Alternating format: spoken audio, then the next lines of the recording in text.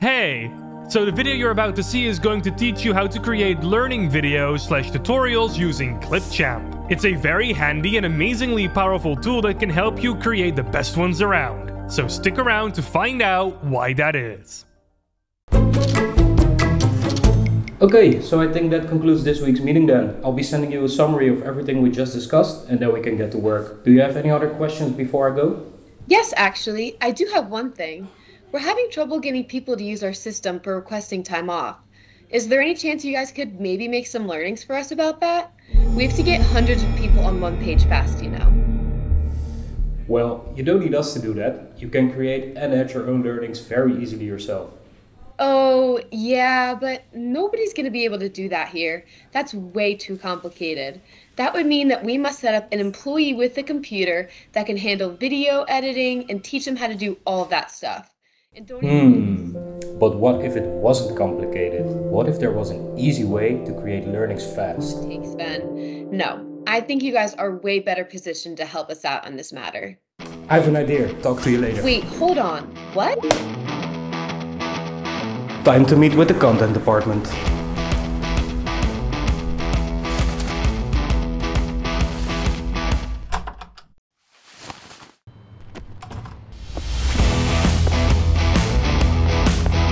Action, Sven.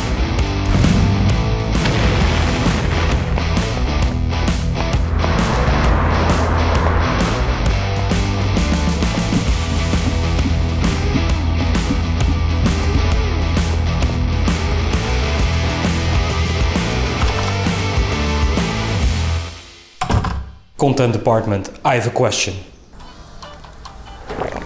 Did you just leave and come back? No time for chit chat, guys. I just heard from a customer that they want to have a learning done, but I don't want to start overloading you guys. So I was thinking, what if we made a learning about making a learning? Well, there is Clipchamp. Microsoft acquired them not too long ago. But is it easy to use? Okay, so your company has a brand new system or a change to an already existing system, but not everyone knows the ropes immediately.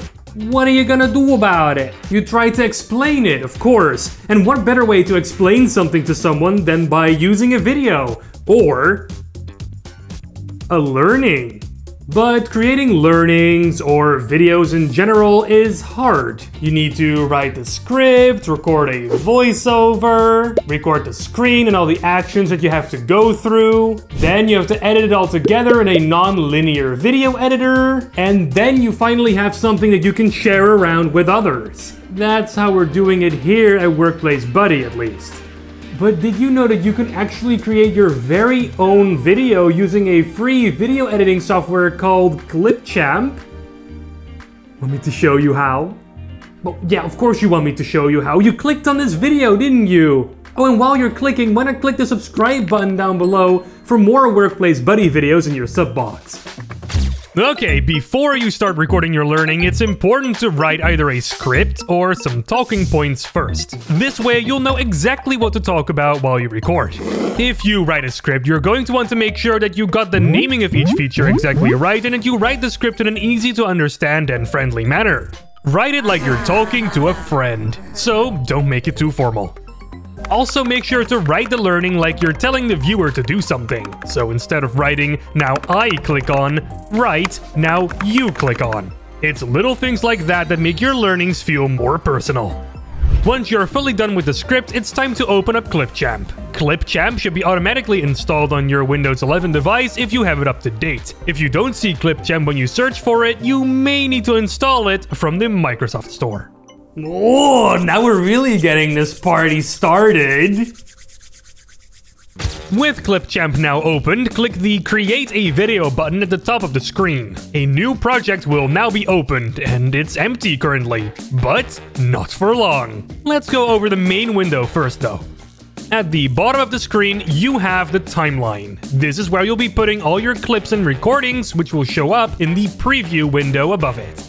On the left side, you have everything you need to create or import clips to use for on the timeline. And to the right of the screen, you got properties for any clips that you have selected on the timeline. And lastly, at the top of the screen, you got the name of the project. Click on it to change it. Alright, now you're ready to record. Click on Record and Create in the sidebar to the left of the screen. You see several options now that you can use to record a video. You can record the screen, record your webcam, and record both the screen and webcam at the same time. That option right there is what you want. Click on it and check if your camera works and you have the right microphone selected. You can change both your webcam and microphone inputs from the drop-down menus. Once you're ready, click the big red button, choose the screen you want to record, and you're off. You can now record everything you want to. Do note though that recording is limited to 30 minutes. Once you're done, you can click the stop button again in the Clipchamp window. Preview your recording, and once you're happy with it, click on Save and Edit. Or if you're not happy, click on Retake Recording. Of course, you can also record another screen recording or record your webcam to use as an intro or an outro to add onto this existing screen recording if you want to. Great! You just recorded your screen. Now it's time we edit what we've got. But don't worry, I'll hold your hand the whole time. With your recording now open in Clipchamp, you can see it right here on the timeline. Both your webcam and the screen recording are already grouped together. With these handles on the sides of the clips, you can adjust where the clips start and where they end. So if you have a slight pause at the start or at the end of your recording, you can very easily cut that out. You can also split clips by moving the playhead to the location where you want to split and by clicking the scissor icon above the timeline or by pressing S. This way, you can remove any unwanted pauses and such. Amazing. Now in the preview window, you can adjust the size and position of your clips by clicking and dragging them around and by dragging out the corners of the clips. This way, you can create your own layout. And if you're not happy with the existence of a clip, you can press the backspace button to remove it. As you can see, the clip is also no longer to be found on the timeline. Once you have adjusted your clip and cut it down to exactly what you need, you can add extra elements to make your learning even better.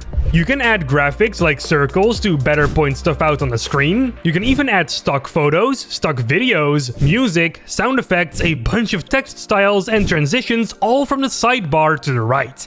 All these elements can make your learnings even more glamorous. Do note though that not all of these can be used in the free version. Premium content is displayed with this jewel icon. With the menus to the right, you can adjust the volume of your clips, add filters, adjust the colors, and adjust the settings for your transitions. You can get really creative with all of these options.